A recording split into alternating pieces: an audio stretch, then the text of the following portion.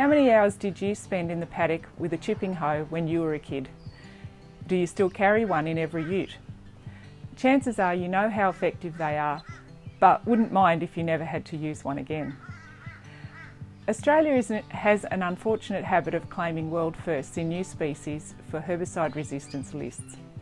Fortunately, we have also been leaders in the development of new tools to help combat the problem. Enter the revolutionary new chipping hoe, the world's first site-specific mechanical weeder for large-scale grain production systems. This new tool couples the age-old chipping hoe approach with modern optical weed detection technology and mechanisation to create a non-herbicide tactic to tackle herbicide-resistant weeds of any size.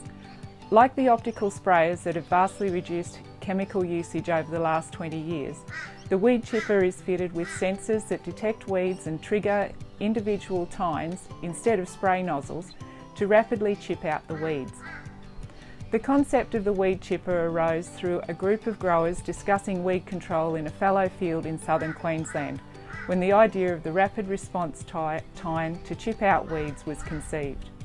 With investment from GRDC, a group of agricultural engineers and weed researchers led by Dr. Michael Walsh at the University of Sydney, along with grower and industry advisors, built and tested prototypes of the weed chipper and paved the way to its commercialisation. The major findings of this research were, firstly, the machine is capable of achieving 90 to 100% weed control for all key weed species, even when the plants are up to 70 centimetres in diameter. Secondly, when operated in fallow paddocks with less than one weed per 10 square metres, the machine disturbs the soil surface only 2% of the paddock area. To find out how this new weed control option could help you manage herbicide-resistant weeds, check out our new AHRI Insight.